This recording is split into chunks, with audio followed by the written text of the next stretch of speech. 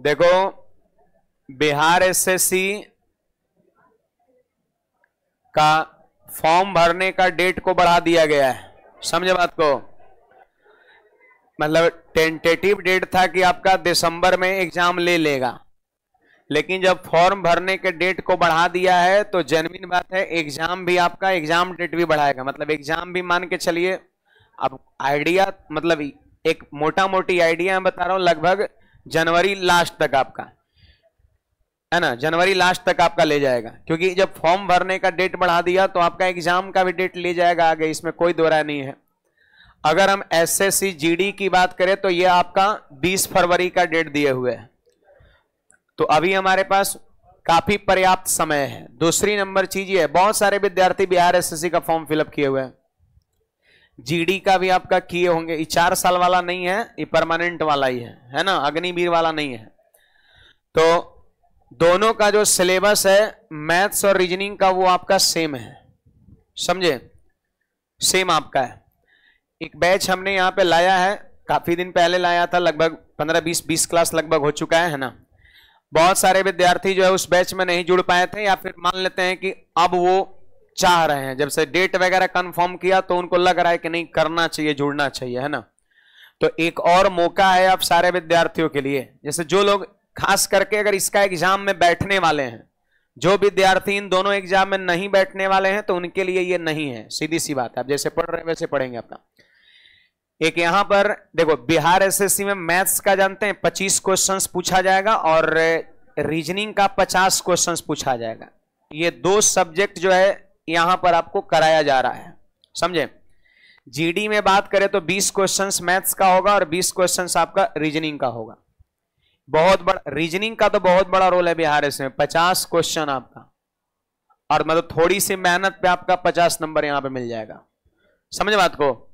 तो जो विद्यार्थी नहीं अभी जुड़ पाए हैं और वो चाहते हैं कि लगभग हम 2 से 3 महीने में पूरा इसकी तैयारी कर लें, आप कहिएगा पूरा 3 महीना में कैसे हो जाएगा, तो एक सिलेबस कम है पूरा, जैसे एडवांस मैथ में खाली मेंसुरेशन है ना, तो सिलेबस इसका कम है और सैटरडे संडे आपका थोड़ा सा लंबा टाइम 4-4 घंटा पढ़ाया जाता है आपका।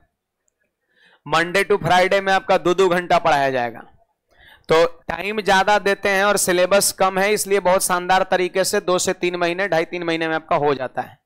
तो अगर जो विद्यार्थी इसमें बैठना चाह रहे हैं, मतलब जिनको बैठना है, उनके लिए एक टारगेट बैच आपका है, समझे, चाहे इसका एग्जाम देना हो या फिर इसका एग्जाम देना है।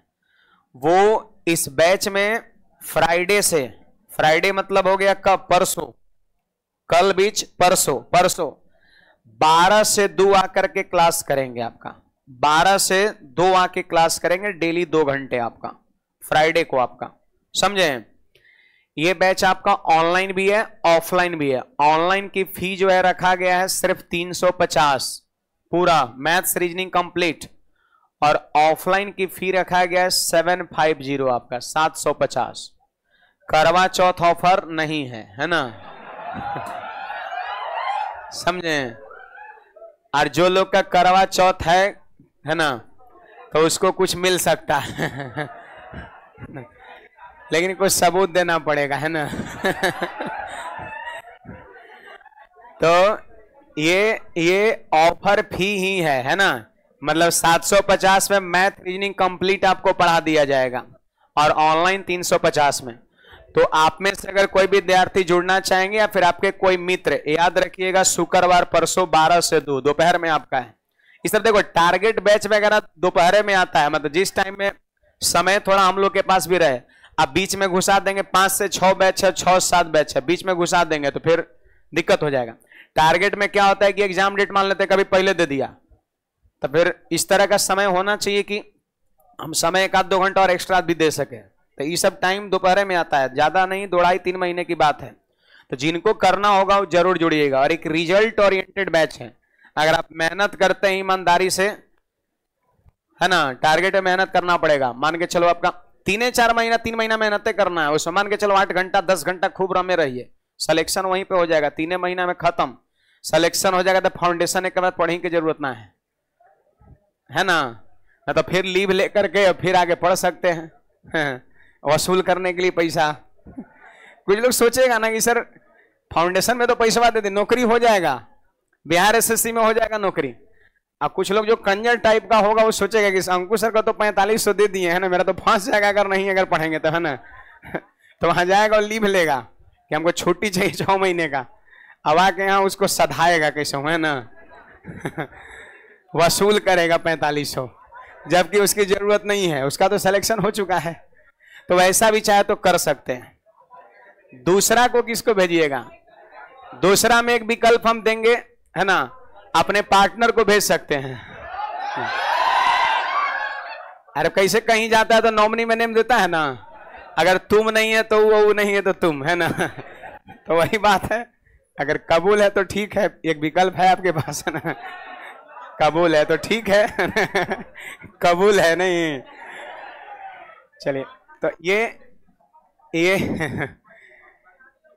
पार्टनर मतलब महिला मित्र है, पुरुष मित्र है ना वो, और वो भी जैसे रजिस्टर्ड, है ना, रजिस्टर्ड होना चाहिए, एग्रीमेंट नहीं रजिस्ट्री होना चाहिए तब है। रजिस्टर्ड मतलब ब्याह शादी होने के बाद है। चलिए, मतलब समाज का ठप्पा उस पर लगना चाहिए, है ना, कि रजिस्टर्ड है। बढ़े आगे, बंटी भाई फिलहाल मैथ्स और रीजनिंग ही है ना। देखिए